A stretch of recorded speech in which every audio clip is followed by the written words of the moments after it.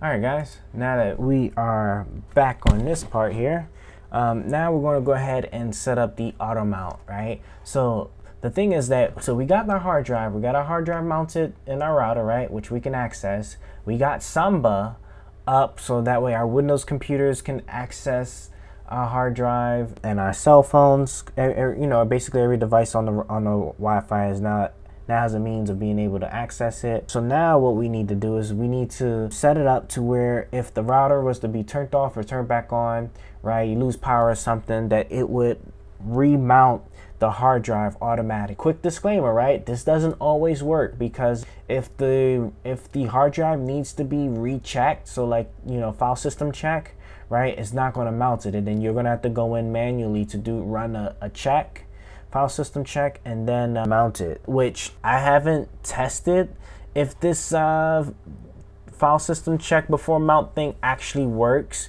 I like to be truly honest, I kind of like to be a little bit manual with my things, but I'm going to assume that the issue I just described, this would probably fix it. So we're gonna go ahead and check it, right? But personally, like as a preference, I normally will leave stuff like that unchecked so I can go in and do certain things myself. But I'm gonna go ahead and check that, and then I'm going to go ahead and now I'm gonna add the mount point, right? So the mount point is where we kind of set up the auto mount. So I'm gonna do mount, right? Making sure that you put it in a place, right, that exists, right? Because you can't just mount it anywhere. I like to specify the file system, so NTFS, and I already checked the other thing there, so let's go ahead and save, right? And there you go. So now what I'm going to do is I am going to, I don't know why that didn't go. I'm gonna go ahead and hit save and apply. All right, cool.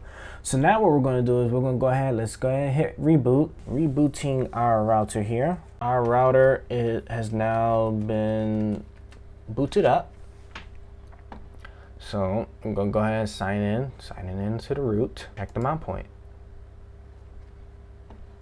And as you can see, that didn't work. What we're going to need to do now is let us go ahead and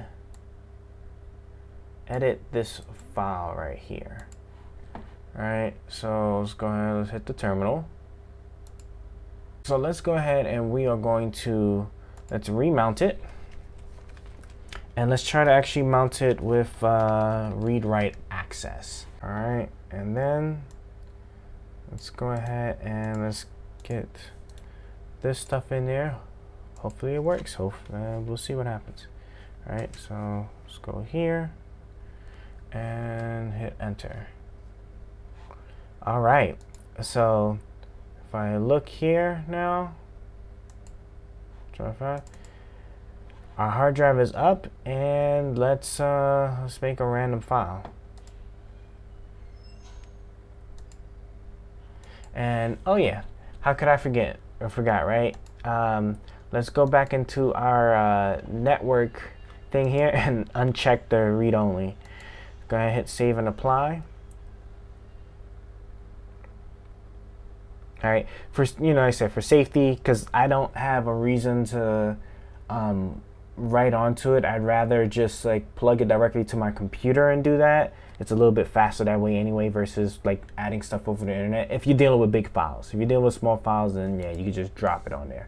But all right, let me just make a text file, and as you guys can see, right there we go, right? It is readable and writable, right? So now what I'm going to do is I'm gonna just put that read only back on real quick, and we are going to now go into our terminal and make those custom commands. All right, let's go ahead and now let's make our hard drive auto mount. So there we go.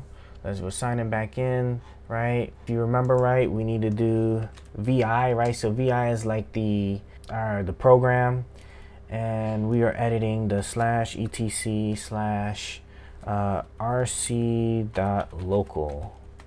Boom, there you go. And so now let's go ahead and I'm gonna copy this whole thing, and then I guess the sleep one must be important. All right, so then I'm gonna hit escape, :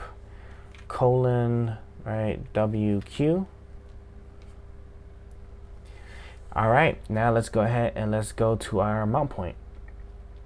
And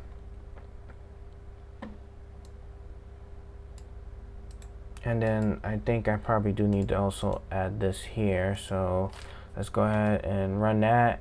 And now let's go ahead and get to our mount point. All right. All right, so this is that. Let's reboot it and see if it sticks. We're rebooting. We're gonna go to our hard drive, see our hard drive is no longer accessible, right? The router is restarting, or we just lost power and it is coming back on. So now let's see if everything works out the way it should. All right, and it is back. Let's see what happens. And there you go, guys. As you can see, it is our hard drive is back, right? So there we go. There's nothing to do, and like I said, I have it read only.